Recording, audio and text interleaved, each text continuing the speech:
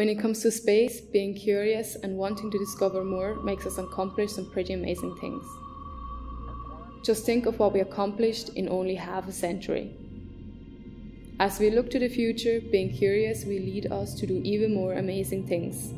In only a generation, we could be sending crafts into space capable of reaching another star system for the first time. This research project is called Breakthrough Starshot. Here's how it might work.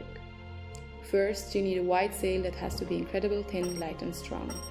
In the middle of the sail would be the star chip itself that would weigh as much as a paperclip, be the size of a postage stamp and only cost as much as a smartphone. This tiny spacecraft would need to hold all the components needed for the journey. A great thing about this concept is that these chips would be mass-produced in factories for a greater chance of mission success.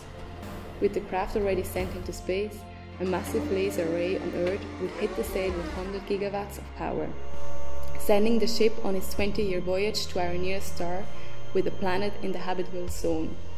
After only a few minutes, the ship would accelerate to 20% the speed of light.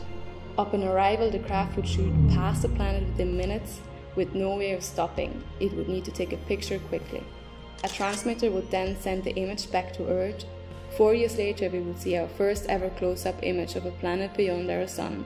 It's often said that money spent on projects like these could be better spent on other things.